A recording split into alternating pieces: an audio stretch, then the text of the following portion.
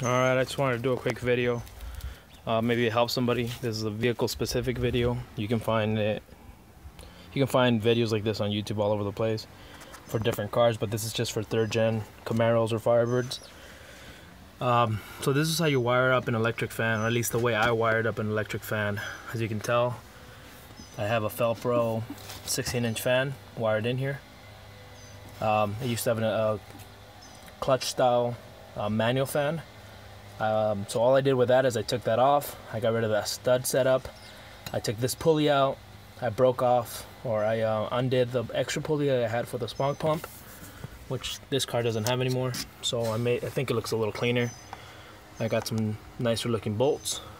Got that mounted up.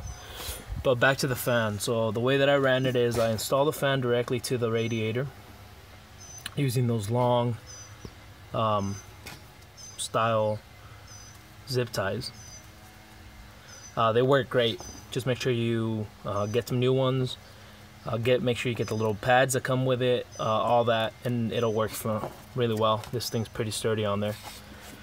I ran the harness, zip tied it up to here, and then your red cable is gonna run to your fuse block here. So I got the actual block. You can do just the relay, but I prefer these little blocks because you can pop the relay on and off.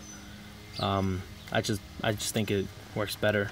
I just went through the sheet metal here, mounted it on there. So your thicker gauge red cable, one side is gonna run to your fan, and then it's gonna break off in here, and then the other side is gonna, at least mine goes all the way around, goes to this fusible link. You can use different style ones. I kind of don't like this one, but you can get any fusible link. And then I ran that to the battery. I just got a larger connector and I cut into the casing here. I personally would recommend you get the stud that goes in here, and then you can add more accessories and go directly to that. I just did this because I needed to get it installed, and that's the only way I could do it. So that's the red cable, the main red thick gauge cable. One side's gonna go to your fuse link, that then goes to your battery. Other side's gonna go to your fan. This orange cable here is my ground. I just got it directly from here. This is the ground for the battery, so it's the same as getting ground from your battery. I just think it looks cleaner than having to wire go all the way across. So I would recommend you do that. Then you also have 2 more cables in here. So you're gonna have a brown and a black. Black cable is gonna be the signal from your sensor. I ran mine all the way through here. I went in through this harness, through there, and then it goes into here. I would recommend you get the lower degree one. So this one is a 180 to 200. That means it turns on at 200 and it turns off at 180. I don't recommend that. I like to have my car run a little cooler, but this is the proper operating temperature for this car, which I think is like 200 degrees. But I'm gonna get the cooler one just so that it turns the fan on when it gets a little, when it gets to 180 instead of turning on when it gets to 200. So I ran that in there. I used just a regular port. If your car doesn't have 2 ports like this, you can try getting the T, but that might throw off the sensor. So I recommend you get one of these aluminum necks. You can easily find them. They're pretty cheap. They're like 16 bucks. I got this one at Napa, I believe. Yeah, so it's got 2 holes. This is for my temperature sending unit or sensor, and then that one is for my fan control.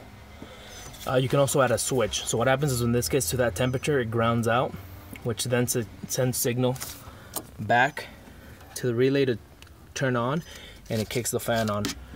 I would also recommend you add a switch to this cable. So grab yourself a switch, grab yourself some more cable, and then run it inside, because these do tend to fail.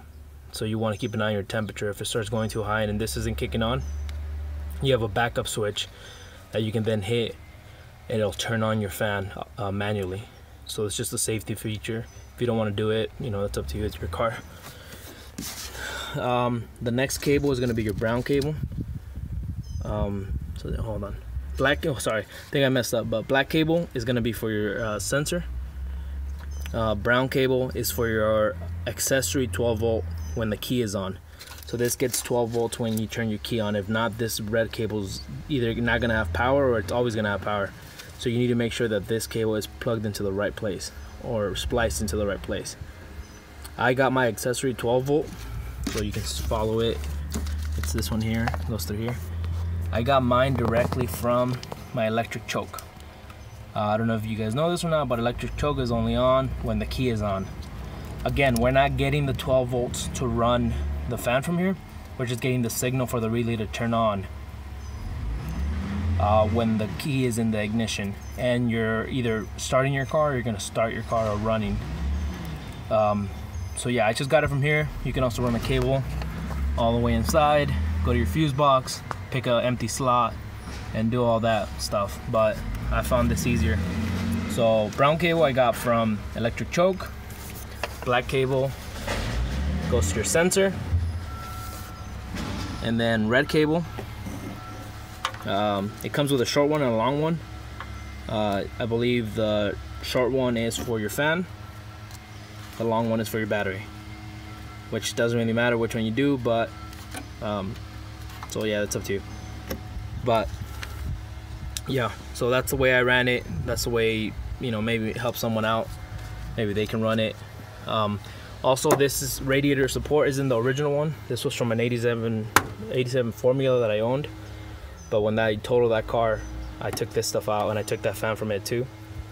That car was easier because that car already had an electric fan, so all I did was wire this harness into that harness, and the car worked perfectly fine. So if you have an electric fan and you want to get a new one, this is really easy to do. I didn't use the bottom support part, so you don't need that either. This is just to hold the radiator up, or you can make a custom one, or you know, do whatever you want.